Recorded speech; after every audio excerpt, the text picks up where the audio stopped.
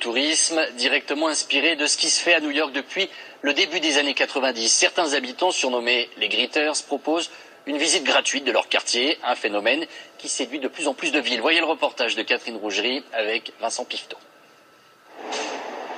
Ils viennent de New York et ils l'attendent avec impatience.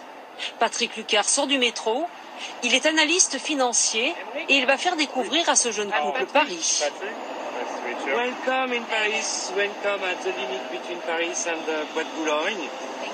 Au petit groupe se joint une étudiante en géographie. Bienvenue dans l'univers des greeters, du verbe anglais to greet, accueillir. Le principe, faire visiter gratuitement sa ville ou son quartier, comme à des amis, loin des sentiers battus. Cela vous changera de Notre-Dame, la Tour Eiffel. Vous allez voir bien autre chose. Et c'est parti pour une visite de 4 heures. Direction les Serres d'Auteuil.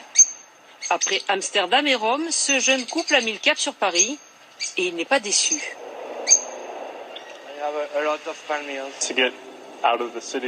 Être à l'extérieur de la ville, loin des gens, dans le calme.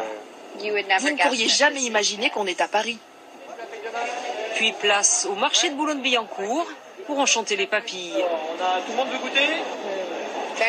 Très bon. Si vous visitez avec quelqu'un qui connaît, qui vit dans la ville, vous apprenez bien plus. Une rencontre riche des deux côtés.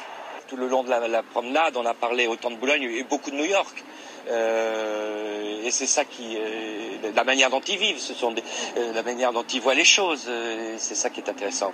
Les Greeters sont nés dans les années 90 à New York. Le succès est immédiat. États-Unis, Chine, Russie, Côte d'Ivoire, Argentine, Australie.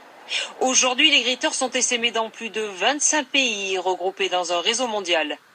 Et pour profiter d'une balade, il suffit de se connecter, de choisir son pays et de réserver.